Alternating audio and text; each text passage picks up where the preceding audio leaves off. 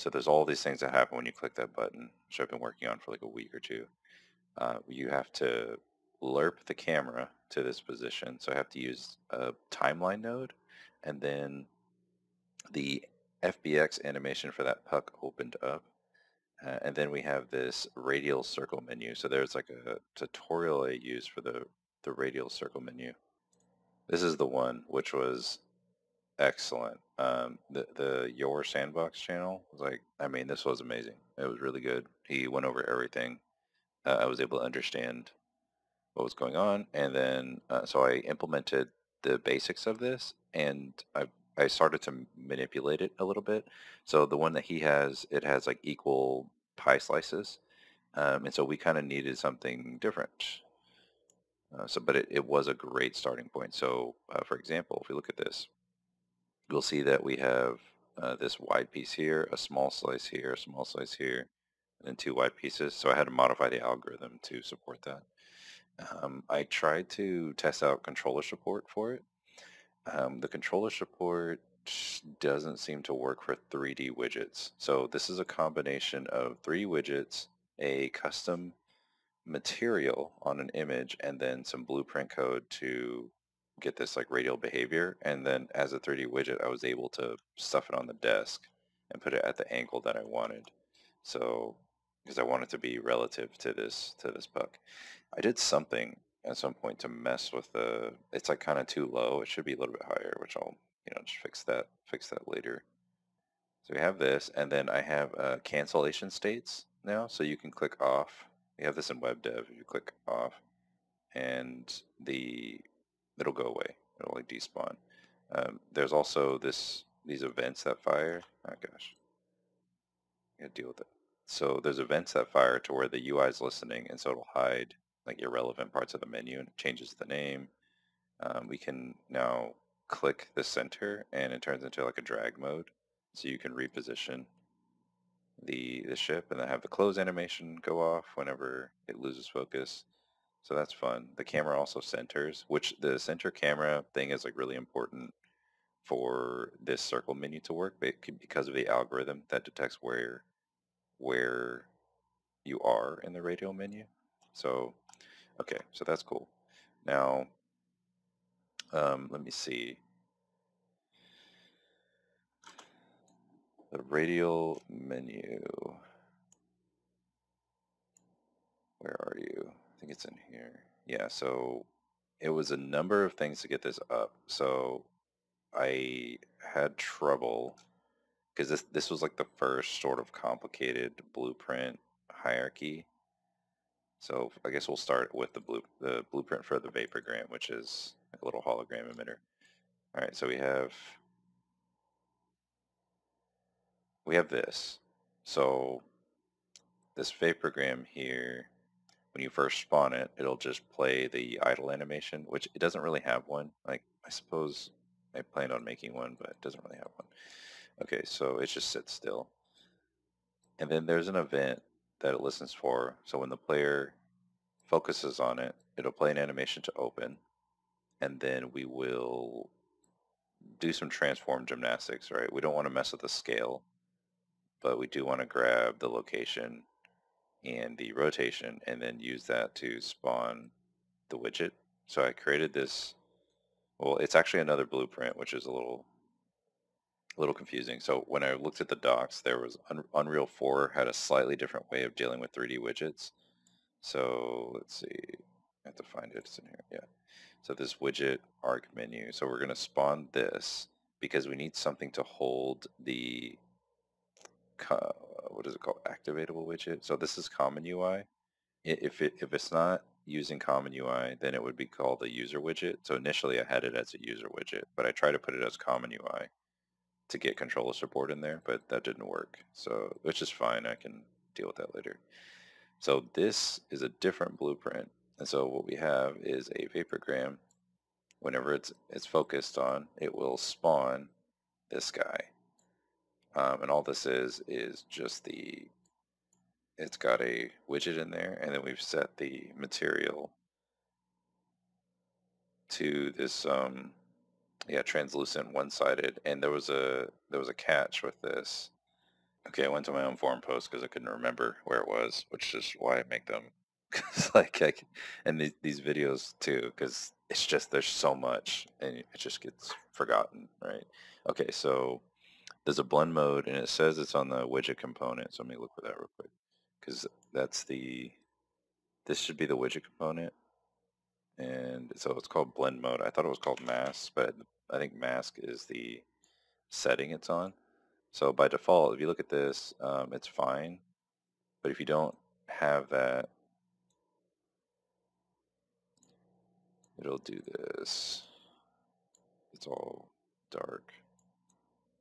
Yeah, lovely. I mean, it looks kind of cool in one sense, but it's sort of useless. Um, so there's that. You have to make sure that that is on transparent, which works the way you would expect. And you'll notice that in the preview here, it doesn't actually show you. It probably has something to do with my shader settings. Like maybe it's the post shader settings that I've got. I'm not entirely sure, but it was a big deal to find that setting, which I couldn't find and was literally just poking around to find that. So that was a big component. Once you have this widget, you'll select a class somewhere, like here it is. So WPB Vaporgram Arc, which is really just a 2D widget component. So you have your standard setup here. So in here, we have all this logic, and this is from the tutorial that I mentioned earlier. So I did modify it so it's different. But effectively, it does some math on the mouse position on the screen with the center of the screen. And so that's why it's important to center on that puck, which it looks better anyways when, frankly. So we're just going to, that works out. But then I have all these settings for min boundary, max boundary. Then there's like sector size multiplier, which is what we're using to determine how big the sector should be drawn. And I had to make a modification to the material to support that as well. So, and this is modifying the material live. And that's basically it to just get that view. And so when you're moving around, it just modifies, I think I have this, yeah, find current sector meta, which given a Euler angle will detect based on this min-max bounds. It finds the index and then it just grabs the other metadata. So I could probably put that in a struct to make it cleaner. But yeah, we just want to find the index, min angle, and size. Turns out we didn't really need max angle for the algorithm, but stored it anyways. What else do we have? Yeah, so when select happens, then we publish some events, which we have this like event system set up. And it'll, there could be things listening for that event. So things like the menu sliding out and hiding itself.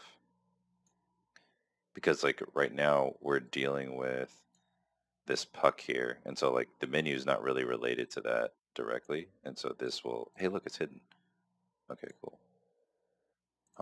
Yeah, so the menu is not related to that, but it is listening for that event. So if it sees like this focus state, it'll go away.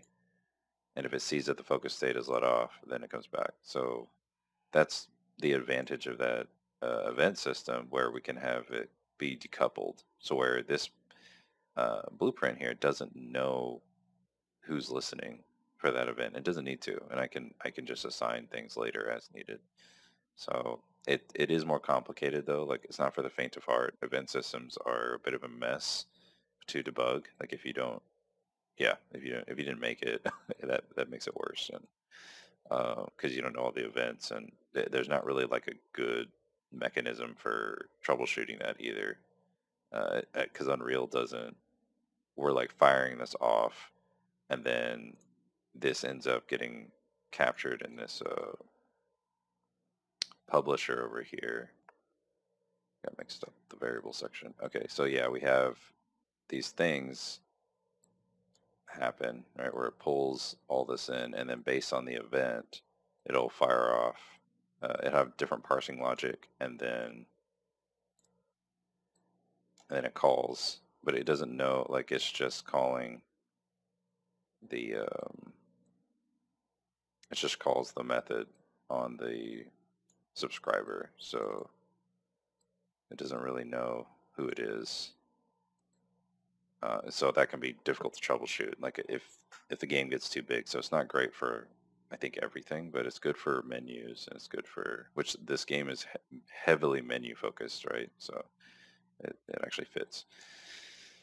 All right, so yeah, and then we have this on-player drag that fires, but you'll see that we have parent widget and then there's parent vaporgram. So I had to chain it all together. So a Swift review to get this widget thing working, to this 3D widget.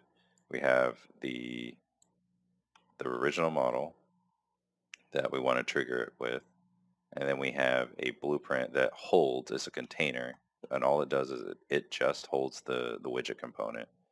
And so that's important. It's pretty thin on the blueprint side. There's not much in here. So there's some initialization code that gets the blueprint object and just stores it as a variable. And then we do some things like set who the parent is. I tried to activate the widget, like I said, for the controller. Doesn't work. I'm just going to move on from that one. And then there's this like event tick here that keeps keeps things in sync. So that's really, it just keeps it in sync, because if you don't, when you click and drag and move it away, this thing will just stay like in place. So we need it to stay with the parent. And then this guy is what is being referenced here. So it took these 3 different entities to get this to work, not to mention all of the shader code that went with it as well. So it was a bit of a journey. It's been in some of my other videos, but it hasn't gotten to a satisfactory point where I could kind of talk about it.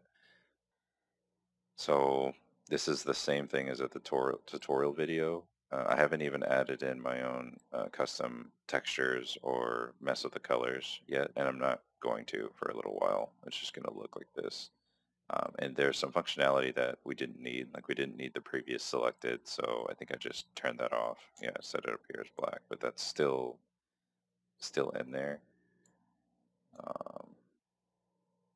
Yeah, so it still supports it, but I'm not going to use it. So, which the idea behind that is like that was the previous thing you selected, and so like in an adventure game or some other game type that would be useful, but for this one it doesn't make sense.